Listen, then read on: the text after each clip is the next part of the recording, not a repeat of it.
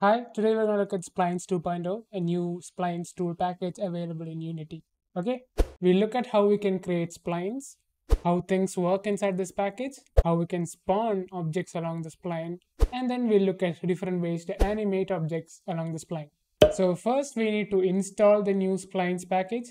For that we'll go to Window, Package Manager, and then we'll go to Packages and select Unity Registry. And then we'll scroll down to Splines and then hit install.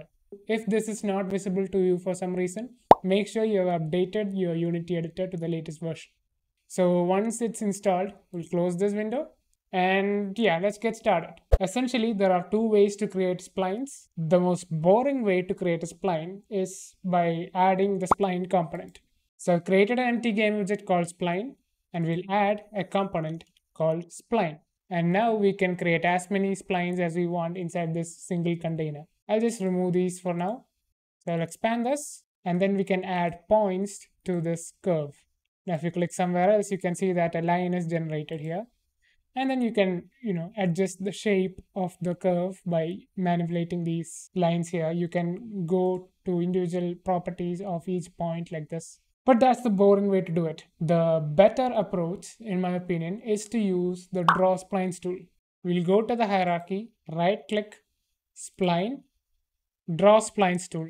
You can also select custom presets available and then edit it later. But for now, we'll go to Draw Splines tool. Now we can go to the scene and then click to create a curve of our desired shape. This is much more fast. So you can click to add control points in the curve. You can click and drag to adjust the curvature of that particular segment of our curve. Okay, we can move around the scene and then continue along with our curve. We can go back to normal by going out of spline edit mode by clicking this button here. So this button toggles the edit mode for splines. Okay, and when you're inside edit mode, you can also access the Draw Splines tool from here as well. Cool. So let's say you want to close this curve. So the way we close the curve is by going over to the inspector for this particular spline and then checking on closed, and it automatically, connects the dots. Okay, cool. So we can click on these control points and you can see there are a lot of options. Over here in the element inspector, you can see the position of this particular point. You can press F on the keyboard to zoom in on that point. You can also see the rotation. And then you can see a couple of options. You have linear, auto, and Bezier. So let's see what each of these does. So I'll select this particular control point here, and then I'll set it to linear. And you can see that there is a sharp cut in our curve. If you set adjacent control points as linear, you'll get a straight line in between them. So that's how you create straight lines in this curve. If you set it to auto, it's going to automatically smooth this curve. So you can click this point again and go to auto, and now you can see that the line is smooth.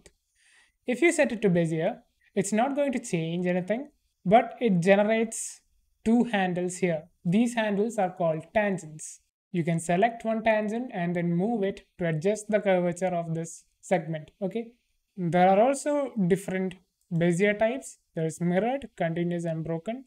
Broken literally means that A is not connected to B, which means that I can move A wherever and however I want, and it does not affect the other tangent. Alright, so I can create a sharp cut like this if I wanted to. Continuous means both of these are connected. So if I move one, you can see that the other one moves as well, and it generates a smooth curve. Broken does not necessarily mean that the curve will be smooth. In order to make a curve smooth, both of these tangents must make a straight line. Mirrored and continuous, both of these generate smooth curves, but the main difference is the length of the tangent. So both of these tangents would have equal length and they're mirrored in this plane. All right, that's essentially how mirrored works. So I have a spline here and I've created a test script to show you how things work in the code. So this is going to be really, really important. I'm going to write public spline, and you need to be using unityengine.splines namespace. Let's just save it and see what happens. If you add this component to the spline, you can see that it created a spline instead of creating a reference to the spline. So this won't work. most of the time, unless you want a custom spline inside your component. So in order to get a reference, you shouldn't use spline, but instead you should use spline container. And now if we save it and go back to Unity, you can see that a field appears, and then you can drag this spline into this container. I know it may be confusing. I don't know why Unity did it this way, but this spline component should actually be called spline container instead of spline. Otherwise, this would cause a lot of confusion for people who are new. Now we can access a lot of properties inside this spline. For example, spline dot. We can add a spline. There are also evaluate functions. So you can evaluate the position of the point inside a spline based on a particular ratio. So if you provide a float t, which is going to be a ratio, it's going to give you the position along that spline at that particular ratio. Similarly, you can evaluate tangent. You can also evaluate up vector. These are going to be useful when it comes to more complex mathematics. You can also get a list of splines by calling spline container.splines.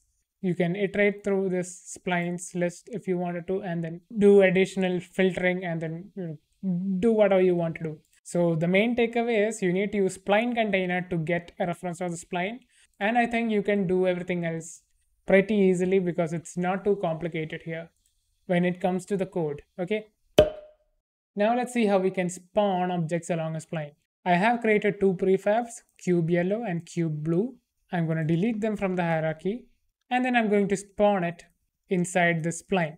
There is an easy way to do it, and that is to add the spline instantiate component. And this is pretty straightforward. You have a list of items to instantiate, and we can add two game objects, and we can specify cube yellow and then cube blue.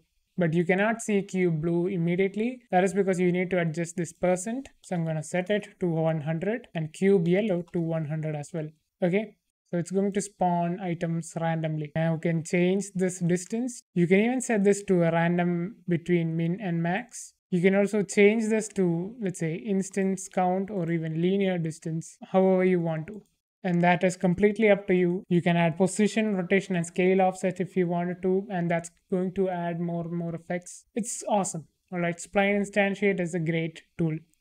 Now, how do we animate an object along a spline? So let's take this cube yellow. So there are two ways in which we can animate along a spline. One is to use the SplineAnimate Component, which is pretty good.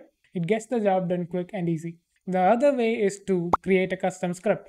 I'll show you both. Instead of the spline, we need to select the game object which we want to animate, and then add SplineAnimate Component. And here we're going to get a reference to the spline. If we hit play here on the editor, you can see how it will look, and that's exactly what we want. Let me just pause this for now. So basically you can deal with all of these properties. There's this option called play on awake. You can also have an offset. You can travel through time or through speed. It's up to you. I prefer using time. You can play around with these settings for yourselves and then work on animating your game object.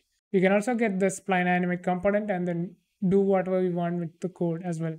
Okay. But let's see how we can move an object along the spline just manually through custom code. Alright, so I'm going to remove this and we're going to create our own custom script. You can find the project files from the GitHub repo link in the description. And we're going to create this class called moveAlongSpline. It's very simple. It uses UnityEngine.spline's namespace. It contains a reference to the spline. It has a float speed. It also has a float distance %, which is that ratio thing that I talked about when it comes to the evaluate methods. We also have a float for the spline length. At start, we just get the length of the spline by calling spline.calculateLength. And inside update, we increment distance % by speed times time.deltaTime divided by spline length. And speed into time is distance. We are calculating the distance % by saying distance divided by the length of the spline, which is going to give us a % value, and we're going to increment it by very small value every time, and that value is dependent on this variable speed. Okay, I hope that makes sense. And then we get the current position of the object by calling spline.evaluatePosition, and then we pass in this distance %. So we get the position of the game object this way. And then we set the position as current position as well. And then we check if the distance percentage is greater than 1f, which means that we have completed one loop. So whenever this gets 1, this means that distance traveled will be equal spline length. Basically, it means it completed one loop, and that moment we set distance percentage back to 0f. Okay, that's how we loop through this thing. And then we can, do our custom logic and then make changes whenever we want to. Then we find the next position at the spline by calling spline.evaluatePosition, and then we pass in the distance percentage and then add a very small value. All right, the smaller the value, the accurate the results. And then we get the direction to that particular position, and then we rotate the game object so that our current game object looks at the next position. All right, so that means our object will be rotated along the rotation of the spline. Okay, cool. So we just save it and see if it works. Hopefully it works. So we'll go to cube yellow and then I'll add move along spline. I'll drag in the reference of the spline. I'll set the speed to, let's keep it at 1. Let's move this object away so that we know it works. And you can see it's too slow for us. So I'll increase the speed. And you can see that it loops seamlessly. The downside of it is that it takes a lot of time to create other effects like easing in and out. So yeah, that's how we move an object along a spline. Unfortunately, SplineExtrude is completely bugged at the moment and it is dangerous. All right, so let's go to the spline and then add a SplineExtrude, and you can see that it already created a mesh for us. And the thing is, you cannot add custom meshes to extrude along the spline. So I recommend using splines inside your 3D software like Blender and then extruding it over there and then coming back to Unity. So if you try to change the mesh, it actually changes the mesh file itself rather than creating, an instance of this mesh. So this process is not non-destructive. It destroys your mesh completely. You can create pipes, all right? That's the only thing that you can do. But I recommend creating pipes in your 3D software, all right? That's going to work much better than creating splines with this method. All right, so I'm recommending you to stay away from SplineExtrude for now. It may be updated in the future, I'm not sure, but yeah, I don't find this as of much use compared to the other two components. So that's it for this video, and I hope you enjoyed it. Let me know what video you want to see in the comments below. If you're having any doubts, join our Discord server, link in the description. So yeah, take care, see you, bye bye.